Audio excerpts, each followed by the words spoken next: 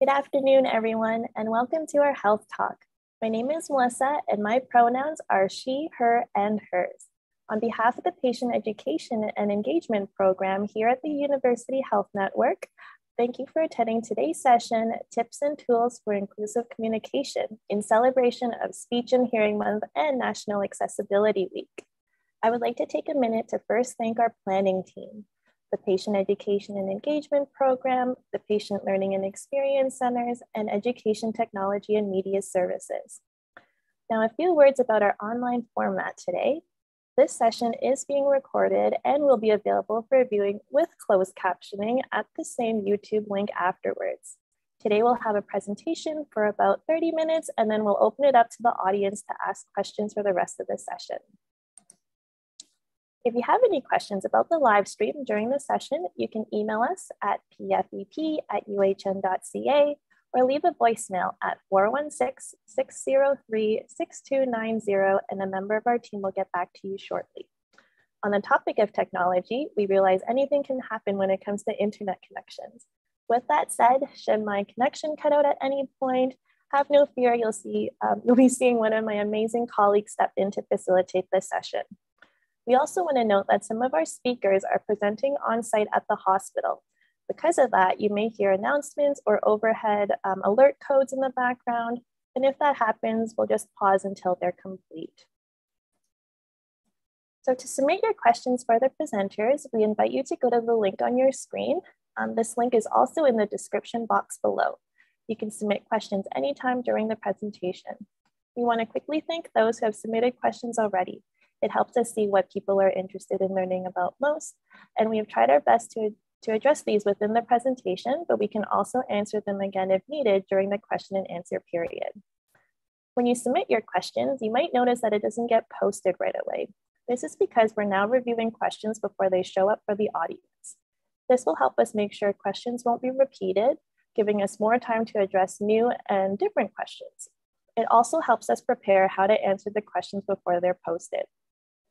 We just ask you to please keep in mind a few things before you submit your question. First, you can choose to include your name or stay anonymous, but please note that others will be able to see your name if you do include it. We ask that you please do not include any personal details about your health or condition in your question. Our health talks are for general health information only. The speakers are not here to diagnose or provide treatment recommendations. We'll try our best to answer as many questions as we can during the question and answer period. And finally, you can also vote for your favorite questions by clicking the thumbs up button beside that question. This will help bring questions closer to the top and they'll more likely be answered. So we're excited to let you know that you can enter for a chance to win a $10 Tim Hortons gift card. To do so, fill out a feedback survey after the talk. The draw will close in a week on Thursday, June 2nd at 2:00 p.m. and we'll draw the name and notify the winner on Friday, June 3rd. Please make sure to enter your email address correctly and to check your spam and junk folders next week because we'll be emailing you if you are the winner. So you're probably wondering, how do I fill out the feedback survey? Just go to the link on your screen and complete the survey at the end of the health talk. This link is also available in the description box below. After you complete the survey, you'll see another link on the confirmation page, which will take you to the draw. We thank you in advance for filling it out. Your feedback really helps us know what you liked, what we can improve on, and what topics you would like to see in the future. So now moving on to our presenters. First, we'll have Bill Scott, who has navigated the challenges of living with aphasia since his stroke in 1997. Using his bachelor's degree in agriculture and his master's in physical geography, Bill's career prior to the stroke was as an environmental planner for Ontario Hydro. During retirement, Bill has kept busy attending aphasia programs and painting classes, volunteering as a subject for aphasia studies, enjoying activities with family and friends, and traveling to many destinations. We'll also hear from Bonnie Scott, who has been supporting Bill's efforts to overcome language challenges since he acquired aphasia. She is retired from her role in human resources for a Bell subsidiary. During retirement, Bonnie enjoys time with family and friends, as well as aquafit classes, participating in a book club, and volunteering as a peer support for caregivers of stroke victims. Next, we'll hear from Laura Lee McLean, who is a speech-language pathologist who has been working with adults with acquired conditions who benefit from augmentative and alternative communication, or AAC, since the inception of UHN Toronto Rehab's AAC clinic in 1997. She also teaches the AAC course at the University of Toronto for the speech-language pathology program. We'll also hear from Kayla Morris, who is a communicative disorders assistant, otherwise known as a speech therapy assistant, who has worked in the augmentative and alternative communication clinic at the Toronto Rehab Bickle Center for the past 3 years. She works in an interprofessional team and customizes books and devices for individuals who have communication challenges. Stephen Hahn graduated with a Bachelor of Engineering from Conestoga College in 2020. He has worked in the IT industry for many years, but is new to the healthcare industry. He recently joined Toronto Rehab's Augmentative and Alternative Communication Clinic as a technologist in 2021. So we have a great group of speakers today. Before we get started, I would like to take a moment to acknowledge the sacred land on which the University Health Network operates. At UHN, we strive to provide safe and inclusive care, and that begins by honoring Indigenous peoples. Indigenous peoples are the original inhabitants of this land and for thousands of years have cared for this land. Although we're presenting this health talk in the digital world today, as we talk about what inclusive communication looks like, we want to acknowledge and remind ourselves, and we encourage you to do the same too, wherever you're currently located, that we're still on the traditional territory of many nations, including the Huron-Wendat, the Haudenosaunee, and the Mississaugas of the Credit River. This territory is governed by the Dish with One Spoon Wampum Belt Treaty, an agreement to share, care for, and protect the resources around the Great Lakes in peace and respect. Today, this territory is still the home to many Indigenous peoples from across Turtle Island. We're grateful to have the opportunity to work, learn, and play on this territory. So today, our presenters will help us learn more about having aphasia and using alternative ways to communicate, tips for talking with people who communicate differently, and they'll share some resources and services at UHN and in the community where you can learn more. I'll now turn it over to Bonnie and Bill. Thank you, Melissa. Unfortunately, Bill is not well this week and he's not able to join today in the presentation. I'll be filling in for him and using his communication application to present his talk about communicating with aphasia. I'm sorry you won't get to meet Bill. However, you will hear his thoughts and his experiences as he would have presented them to you. After suffering a stroke in 1997 that left me with aphasia, I have been on an ever-evolving journey to find ways to improve my communication abilities. Aphasia is a language disorder that is usually the result of a stroke or brain injury. Although competency is still intact, people with aphasia have difficulty to varying degrees with speaking, understanding, reading, and writing language. People with aphasia know more than they can say. In my case, I have difficulty expressing myself as well as understanding what others are saying. My reading is very limited, and I'm not able to write. There are lots of techniques to help improve communication success for those with aphasia. Starting soon after a stroke with a progression of appropriate tools and methods to assist communication, you can find many ways to be successful, building on your increasing ability as your confidence increases. It takes some trial and error to develop the strategies that work for you. At the beginning of my stroke recovery, a speech-language pathologist suggested my family compile a photo album of pictures to help me communicate. This was useful since I could flip through the pictures of my family, friends, house, etc. to show others what I wanted to talk about. Shortly after the photo book was compiled, my family added single words to each picture that showed me the names of the people in them. Although I was not able to read, I did recognize many of the names. This was my first step in recognizing many words, even though I had lost the ability to attach meaning to letters, which is needed for spelling. With time, we added lots of symbols to the book that I could point to when I wanted to convey things like shirt, jeans, hat, or emotions like happy, sad, etc. When I couldn't convey these thoughts through speech, I was still able to get very basic thoughts communicated to others by using the visual symbols. In addition, I use lots of physical gestures to convey what I want to communicate. The book evolved to include lots of other talking points like maps, numbers, pictures of stores, foods, etc. I was able to expand my communication effectiveness using this simple tool. I had it with me all the time and used it to get my basic questions and thoughts communicated to others. I gradually added other tools to my communication kit.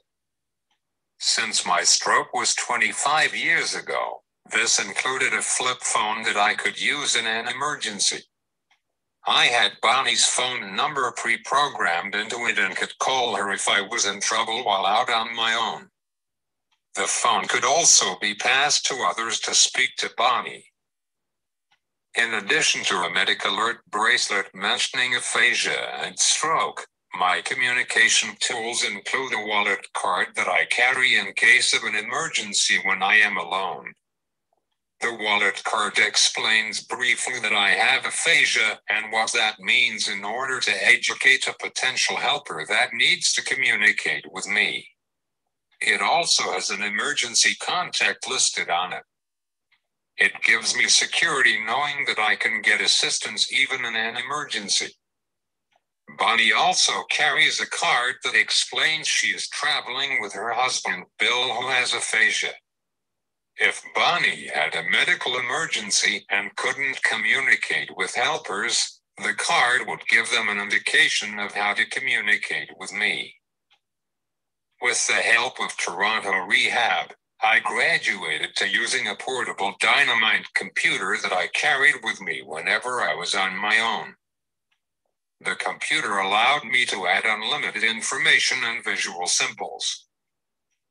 When I needed to access the pre-programmed information, I would press the icons and the dynamite would speak the words for me.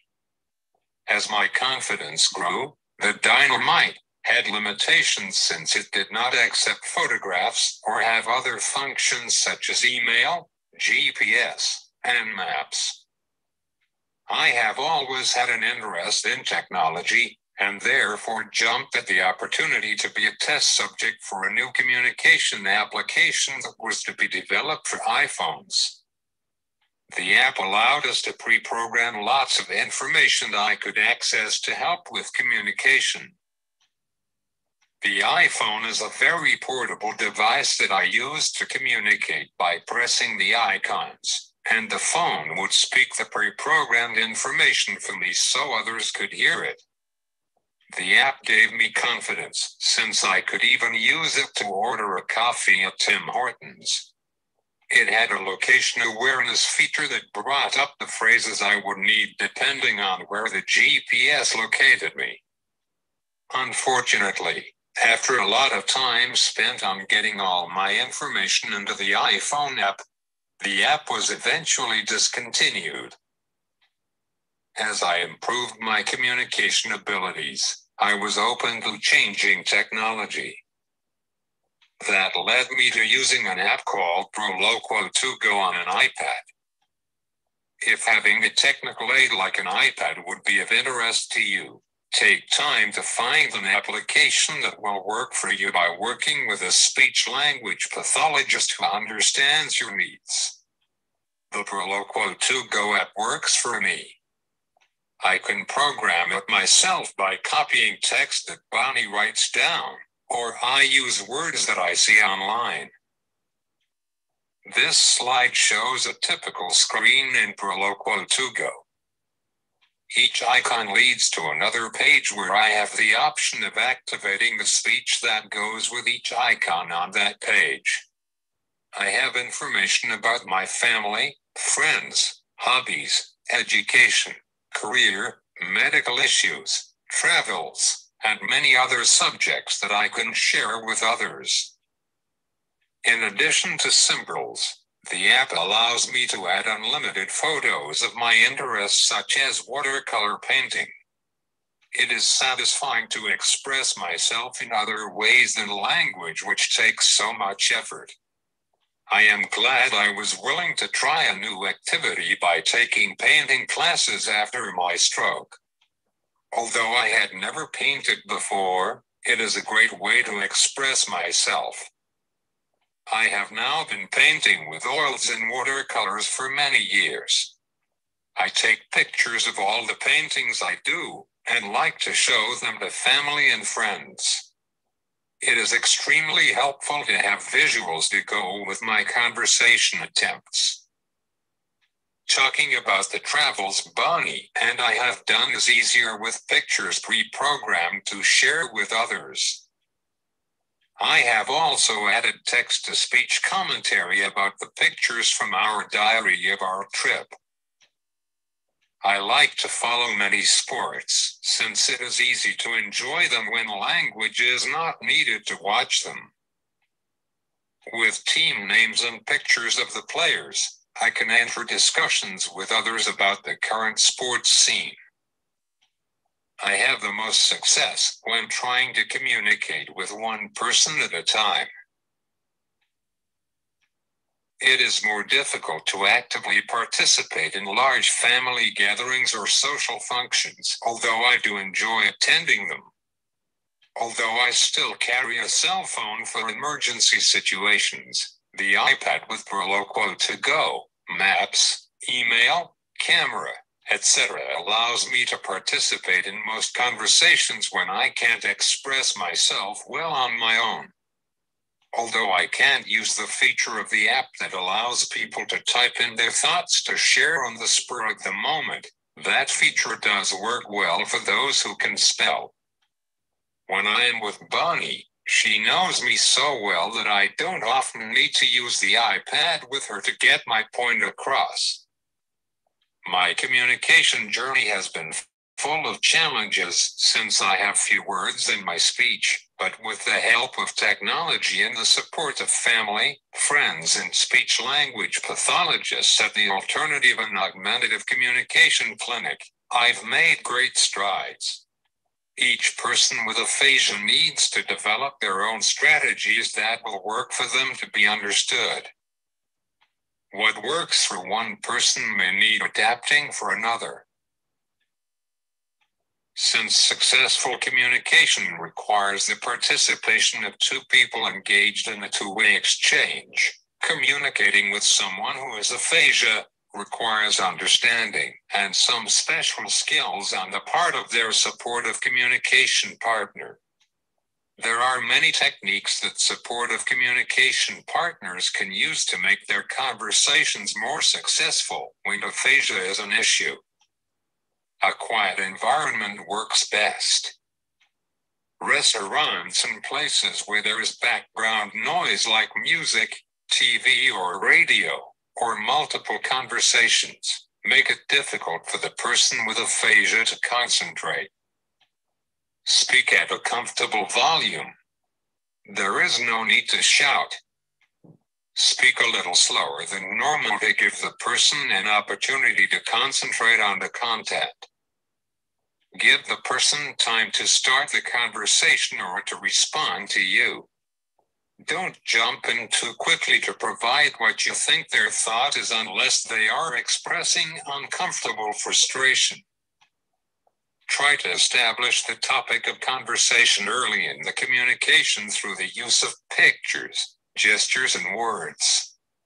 Are we talking about you? Me? Family? Medical things? Once a topic is established, it is easier for both sides to understand what is being conveyed. Use keywording. This is a technique of writing single words in large letters on a piece of paper in front of the person with aphasia. Many people with aphasia can understand single words on paper, whereas they don't recognize the words when spoken to them. This helps to establish or clarify a topic of conversation, as well as to help the person with aphasia follow the flow of a communication and contribute to two-way communication. Too many individual words on one page, or sentences, are not usually helpful. It is a good idea for the supportive communication partner to offer specific choices of two things. For example, would you like coffee or tea? Once you get a response, confirm with them, so, you would like coffee? Too many choices make it confusing. Confirming answers given by the person with aphasia keeps the conversation on track, since even yes and no answers can be confused and need confirmation. Gestures are helpful. For example, use a thumbs up and thumbs down to help to clarify answers. Using gestures for things like eating, sleeping, exercising, etc. can help the words make more sense. Write down numbers which are usually more easily understood when the person with aphasia can see them written. Also, seeing a time written as, for example, 11:45 a.m. is more easily understood than telling the person that their appointment is at 11:45. Calendars are also helpful for conveying information when the person can see the date you want to talk about. Frustration can be a challenge. If you are having difficulty communicating, ask the person with aphasia if it is important that you know what they are trying to convey right at this moment. If it is not urgent, agree to tackle the communication again after a break. If it is critical that you know something immediately, try to persevere using other tactics. Try saying things in a different way if the first communication is not successful. Adding gestures or keywords may make a big difference too. Let the person know if you do not understand them. Don't pretend to understand, since this leads to more frustration. Acknowledge frustration on both sides and try again. Be reassuring with the stroke survivor that you know that they know what they want to say and that you are willing to help them. Above all, patience and keeping a sense of humor on both sides is helpful for successful communication. Tackle tough subjects when the person is not tired. It can be exhausting for them to concentrate and have successful communications. Be respectful of the person's competency. Include the stroke survivor in conversations that affect them. For example, encourage a doctor to address the person directly. You can support the conversation with writing keywords, doing gestures, and checking with the person to see if they understand what is being communicated. Offer lots of opportunities to socialize. The more chances to practice supportive communication, the better you will both get at it. Educating friends and family about the techniques that work is also helpful, so they will feel comfortable communicating with the person with aphasia and will not shy away from future contact. Aphasia can be very socially isolating if we don't take lots of opportunities to educate others and improve the chances of successful communication. Successful communication requires lots of work and often includes many failed first attempts on the part of both communication partners. However, using many tools and techniques, there can definitely be satisfying exchanges that improve with time and practice. Whether you are a person with aphasia, a supportive friend or caregiver, or a medical personnel interacting with aphasic individuals, I hope my communication journey and suggestions for techniques to be used by communication partners will offer you some hope that communication can be rewarding despite aphasia. We wish you every success in your communication endeavors. Thank you, Bonnie and Bill in absentia. That was an excellent presentation and a tough act to follow. I'm Laura Lee, and I'm the speech language pathologist who works here at the AAC clinic at UHN. And I'm Kayla. I'm a communicative disorders assistant or a speech therapy assistant that works in the clinic as well.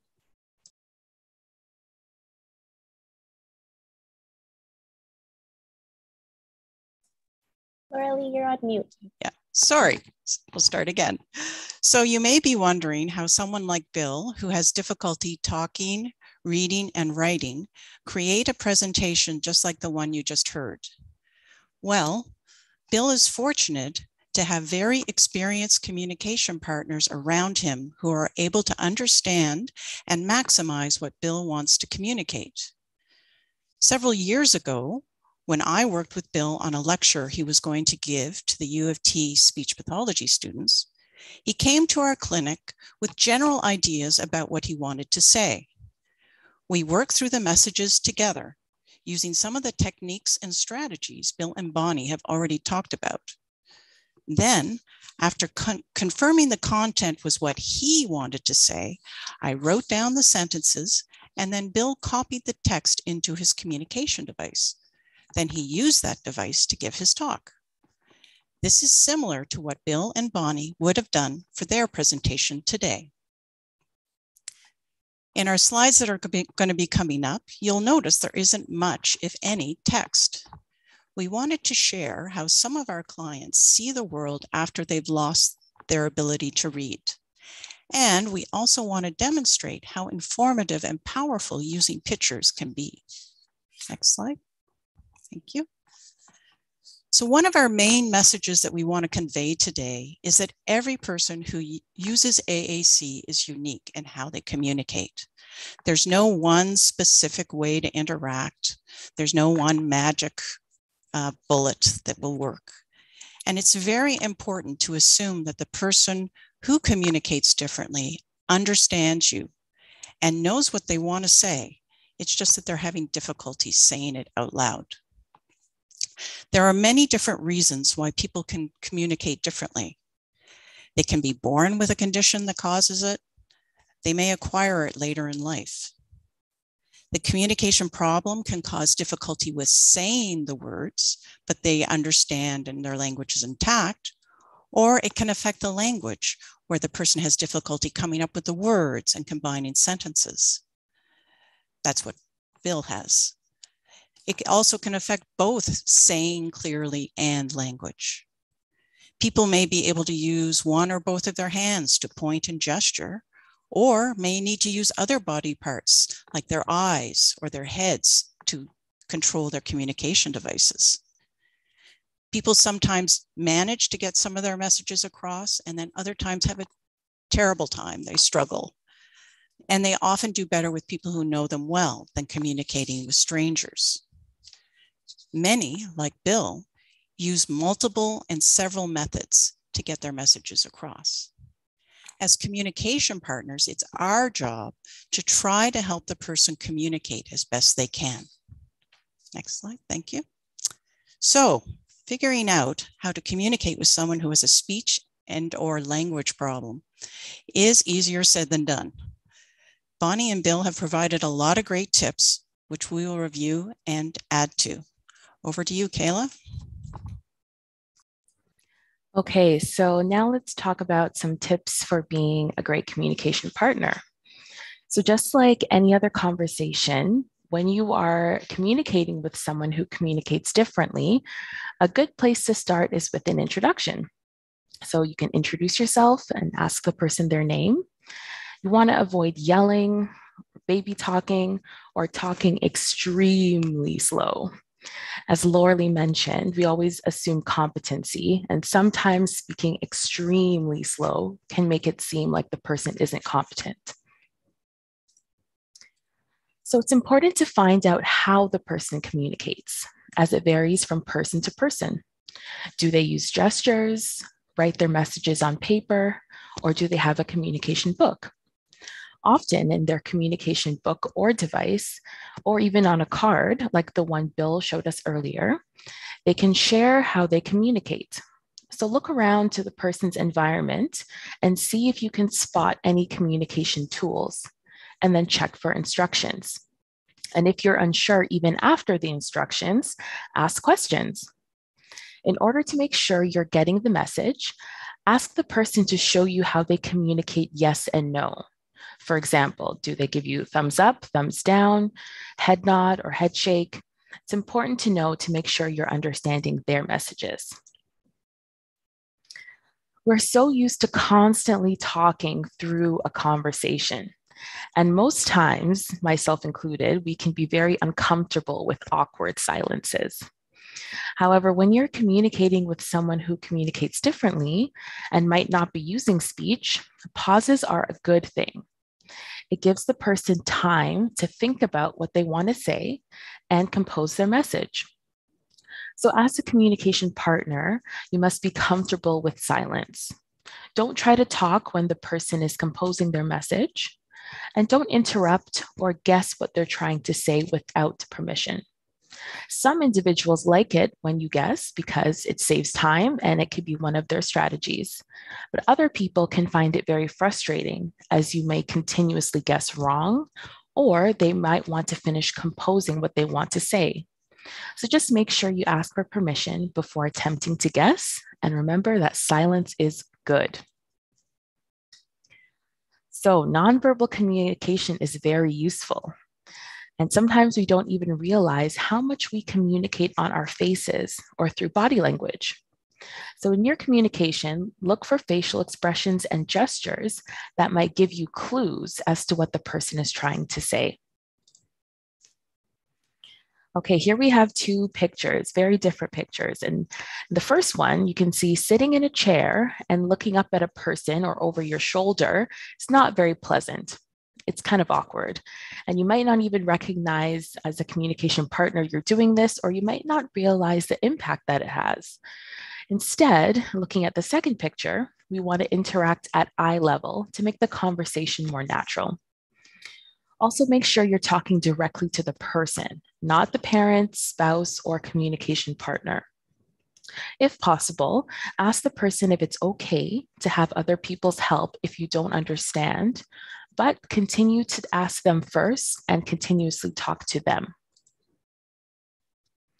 So we briefly discussed asking yes or no questions and confirming that you understood the person correctly. So not only is it a good idea to ask yes or no questions, but we need to ask the right ones. Complementary yes/no questions are ideal to confirm the person understood your question. So I'll give you an example. If you're asking the person, would you like to go outside for a walk? And they answer yes, you then need to ask an opposing question like, or would you like to stay inside? In which they should answer no. So if they answer yes to both, you know that they haven't understood your question, or you might need to reconfirm their yes/no method. And we tend to ask a lot of yes questions. And many times people with communication challenges say yes to the first option posed, or they just say yes because it's easier. And that doesn't always mean that's what they want. So the questions that we ask are very important. Another very key tip to be a good communication partner is not being afraid to say, I don't understand. As Bill and Bonnie mentioned earlier, don't pretend. Usually the person can tell, and it causes more frustration. Sometimes repeating back what you did understand can help the person know what they need to fix. For example, it sounds like you're talking about getting something to eat, but I didn't understand what food you're asking for. You can also ask the person to say it in another way. Sometimes rephrasing helps instead of just repeating back the same message. And remember, this goes both ways for the person and the communication partner. If the person isn't understanding you as the communication partner, you might want to consider saying your message in a different way. Sometimes it also helps to have context. Actually, a lot of the time, it helps to have context. So try to figure out what the topic is before working on the specific message. You might want to use visuals and main ideas. For example, is it about sports? Is it about your family? Is it about vacation? Then you have context to help you determine a specific message. As the photo says, good things take time, and communication is one of those things. Take your time and keep it a positive experience. It can be exhausting for both people involved. And sometimes taking a break helps, and there's nothing wrong with that. Other times, you might not be able to figure out what the person is trying to say. You can ask if it's something that's important and that they want to keep trying at, or just try again another time. Some people need to be reminded to use their tools. Bill and Bonnie talked about the tools that he uses and that Bill has used in the past, such as his communication book and device. Other people might need reminders to pull out a paper and a pen if they write, get out their communication book or device, or use gestures. And finally, be yourself. Use sarcasm, humor, whatever you would normally use in a conversation. Make sure you're relaxed and having fun. So just to remind everyone who communicates differently and uses AACs are unique, and they do have different ways to communicate. You really do need to assume that the person is understanding what you're saying and would be able to answer if they could. If you can establish how the person says yes or no, and then use confirming questions, that's going to ensure that you know the person's wants and they are understanding you. And also find out how the person communicates and if there's ways you can help them. Next slide. Avoid shouting and using baby talk. Be comfortable with silences. Only guess if the person says it's okay to guess. And just clarify what you're understanding and not understanding. And again, remember, relax, try to use humor, and realize that no one's perfect. So here's a couple of resources if you want to learn more about this topic. Next. So this is a great TED Talk video. It's a 15-minute video where Glenda uses her communication device to describe living with CP, cerebral palsy. It gives her perspective on growing up with a condition that impacts speech and how it's affected her employment opportunities. She also shares some experiences with communicating with people, different people, some successful experiences and some not so successful experiences. And she shares some tips on how to communicate with people who use AAC. The Aphasia Institute provides programs and training and resources for people who are living with aphasia and their communication partners. This is a great resource and program, and Bill has been an active member for many years, as you heard earlier. And I recall he was even on their patient advisory committee at one point. So next slide. And the Communication Disability Access Canada, or CDAC, this is an advocacy, nonprofit advocacy organization that's working to help people who use AAC or communicate differently have more accessibility within workplaces and environments on more of a federal and government level. So they're doing lots of advocacy in that front, but their website also provides resources and tips, and they offer training for people who communicate differently and their communication partners. So if you still can't find what you're looking for, you're welcome to call our clinic if you have specific questions about AAC, and we'll do our best to answer or get you pointed in the right direction. Or you're welcome to contact the Patient and Family Learning Centers at UHN. They offer reliable and up-to-date health information to patients, families, healthcare providers, and members of the public. All their services are free and available in multiple languages. Thank you so much, Laura Lee. So that brings us to the end of the presentation component of our health talk. So on behalf of our participants and the patient education program, thank you so much, Bill, Bonnie, Laura Lee, and Kayla for sharing your expertise and experience about tips and tools for inclusive communication. So we'll now check out this Slido to see what questions have been submitted. If you haven't already, you can still submit questions. So to do so, just go to slido.com and enter UHN Health Talk, that's one word, in the event code. And you can also use the your smartphone's camera or QR code reader app to scan the code and it'll take you to the page. We just like to remind everyone that if you choose to include your name, others will be able to see it, or you can stay anonymous. Please also remember, do not include any personal details about your health or condition in your question. The questions are being reviewed beforehand, so just to make sure that they're relevant. We also want to note that we may rephrase questions just to help clarify them for the speakers. If we haven't covered your question fully, we apologize, but please feel free to email us afterwards and we'll get more information for you.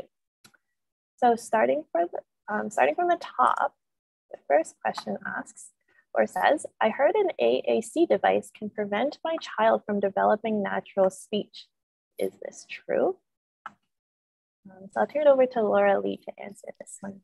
Hi there. Yes, in actual fact, a lot of people also ask if a person has had a stroke and if they use a communication device, will it prevent them from learning how to speak again?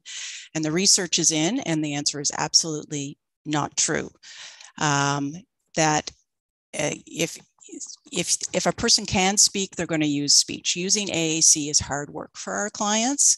And in many cases, especially with kids, it actually helps them be able to use more of their natural speech. So no worries, AAC isn't going to stop anyone from speaking. Thank you, Laura Lee, for clarifying that. Okay, so the next question. How do I find out what type of AAC is best for me? I think Laura Lee, you can start us off. That would be me again, I think. So yes, the best way is to, in Ontario, is to get seen probably by an AAC clinic if possible, where you would have a team around you who would be able to determine what is going to work best for you in your situation and your environments with your abilities. So to find the clinics, you could either contact the Assistive Devices Program, which certifies AAC clinics across the province, or you can call our clinic and we'll try to direct you to the appropriate clinic if that's, every clinic has its own mandate and its own kind of people they see, but we'll try to find a resource and clinic that would work for you to be seen. Thank you, Laura Lee. I guess a follow-up question would be, would someone need like a referral to be able to see an AAC clinic? So every clinic is so individualized in terms of, because there's clinics that only see kids, there's clinics who see adults, there's clinics who see adults with only acquired conditions, you see clinics. So it's a really mixed kind of service delivery across the province. So I think the best answer is get some, we can get you in touch with the appropriate clinic and they can share the information on whether or not they need referrals or not. Great, thank you. And if you need access or would like the clinic's phone number, we've also listed it in the description box below, so you can easily access it, or of course, rewind this health talk to that slide. Thank you, Laura Lee. Okay, the next question, and I think this is a little similar. How do I obtain an AAC device? Is it free in Ontario? I think that's me again. So it's not free, but it is heavily subsidized by the Assisted Devices Program, ADP. So they pay for 75% of the cost of the equipment. And then if you're on assistance, the rest of it might be covered, but otherwise the other 25% would be your responsibility. But then to access that funding, you definitely have to go to an ADP accredited AAC clinic. Thank you. Okay, so the next question. So Len has said, maybe there's two communication situations. One, those who are close and communicate frequently, such as Bill and Bonnie. And two, those who make a short contact, like Bill at Tim's or a specialist at the hospital. Any tips for those quick contacts where you don't know much about the person's abilities? Okay, Bonnie, go ahead. Oh, a couple of things that that Bill uses is in a situation where a person is not familiar with his level of communication, he presents his wallet card first, which just gives very brief ideas on how to communicate with him, that he's missing the ability to read and write and that kind of thing, and to slow down a little when they speak and write numbers down, those kinds of ideas.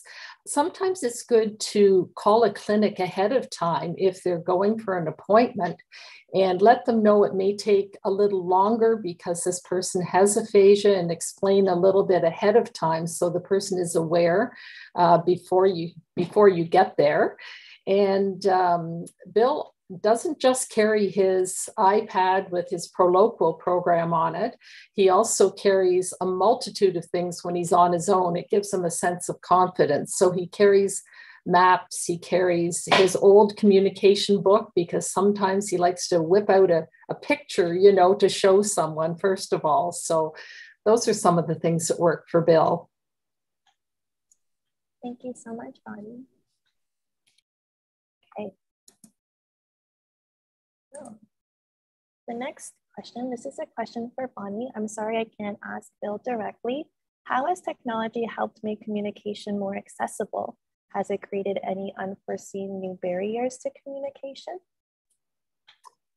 Well, technology has been fantastic. Now, Bill has an interest in technology, so it may be a little easier for him than some other people his age.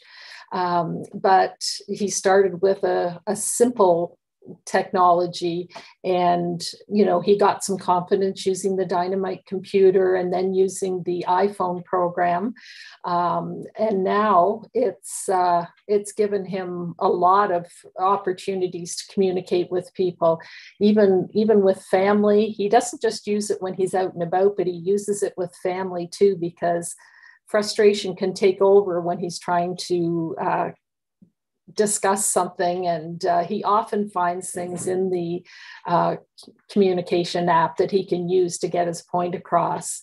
But in a way, it takes, if he's out and about, it takes him a while to access the page that he wants, because he can't type in a word that could access something immediately. It takes him a short time. So it can be frustrating for the person he's trying to communicate with too, if he can't get to what he wants immediately. So that's been a little bit of frustration. Thank you, Bonnie. Oh, Laura Lee, go ahead. I just want to add around the barriers. So, I mean, I think sometimes technology kind of overtakes the whole communication part. And we talked a lot about what we call the nonverbal communication, or using what other modes. So, if people all get so fixated on the technology, they miss out on the other signals that the person might be giving. So technology certainly is a tool. It's not the absolute answer. It's part of the package. Thank you for adding that. Great. Okay, next question. Another question for Bonnie. Okay, so Bonnie, what have you learned along the way about communicating with someone who has aphasia? We would love to hear more about your experience if you're comfortable sharing.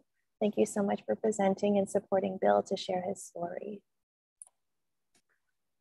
Well, thank you for that question. I've learned a lot. I didn't know what aphasia was before Bill had his stroke 25 years ago.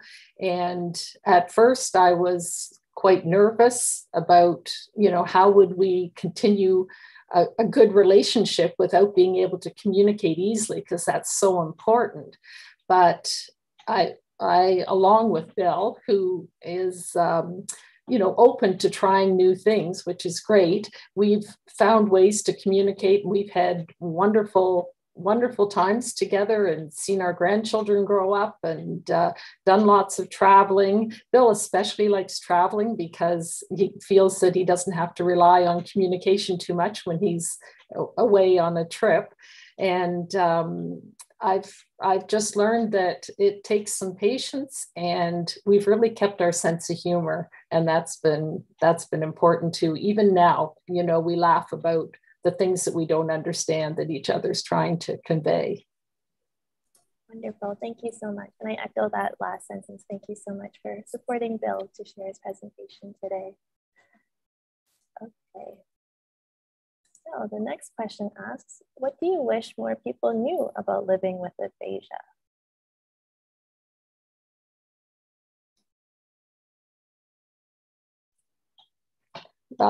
I'll take that one, if that's okay, Melissa.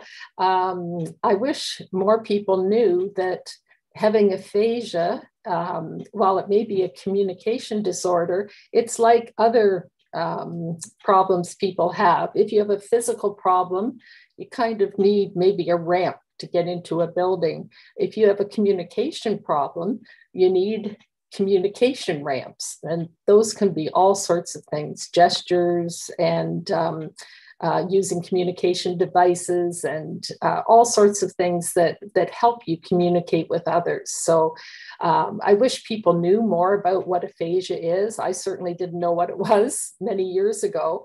And I think if more people were aware and had just even a slight idea of what things you can do to help people communicate, it would make it easier, and people with aphasia would be more willing to go out and be social.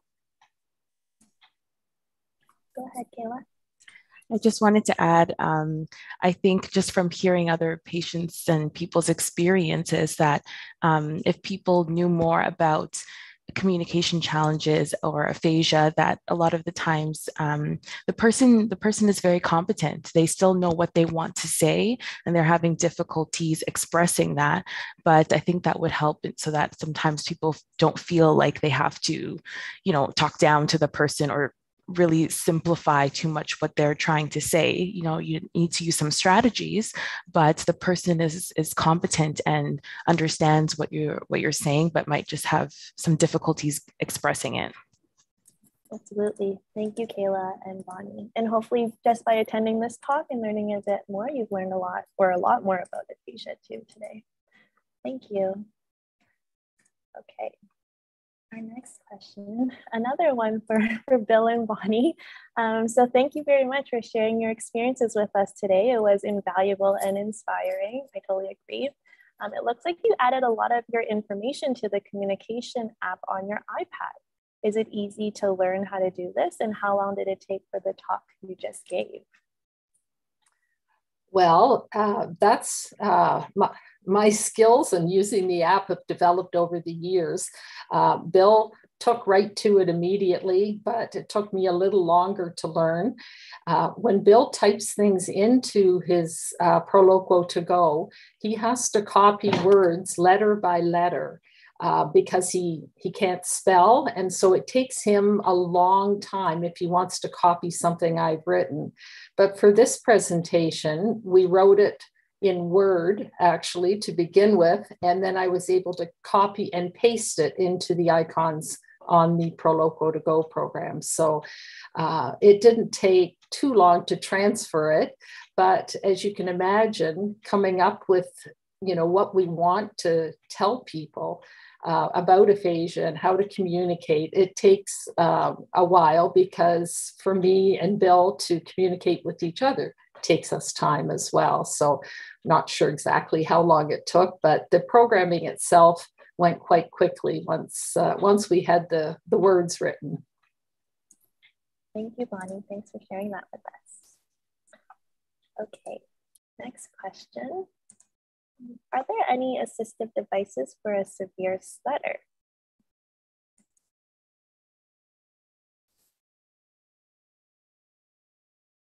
Go ahead, Laura Lee. That's a tough question. I'm not an expert in stuttering, so maybe we'll have to get more information for you. I mean, you could use many of the techniques and strategies that you've seen here if you're willing to use a different way to communicate, a different tool. In terms of some kind of device that's going to reduce a stutter, I'm not sure if there's anything out there yet. Okay, thank you. So whoever asked this question, if you'd like to email us at pfep@uhn.ca, we can try to see if we can find some more information for you, or we can get back to you with some more information once we've looked into this some more. Thank you. Okay, looks like we have one question left, but I see we still have a bit of time. So there's still time to submit questions if you're still thinking of what you'd like to ask the presenters. But we'll take a look at this one. So someone says, I have a trial version app for 60 days. What are the choices we have when the 60 days ends? I think this app may be like a communication app. Go ahead, okay. So if this is an app that you've gotten on your own, and if you're looking for government funding towards it, you'd need to be seen at an AAC clinic, which probably is, in all honesty, going to take some time. If the app is working for you, and if it's not too expensive, I would say go ahead and probably buy it. Some of the communication devices that the government funds are actually really, really expensive. So, they can, eye gaze systems. So controlling devices with your eyes can be like a $10,000 to $15,000 system. A lot of these apps, and I don't know which app you're referring to here, isn't as expensive. So waiting to be seen in an AAC clinic 6 months to 9 months may not be worth the wait. But that's, if you want to give us a call, we'll try to talk it through with you if you want to discuss that further. Thank you. And I guess if we use like the Proloquo to go app as an example, is that something that an AAC clinic would have to download or set up? Yeah, I don't know if Proloquo to go actually has a free trial version. I know some other softwares that do. I know it is, a Proloquo to go is one of the more expensive apps, so it's probably running around $300 nowadays. There are some much less expensive apps that maybe might meet the person's needs just as well.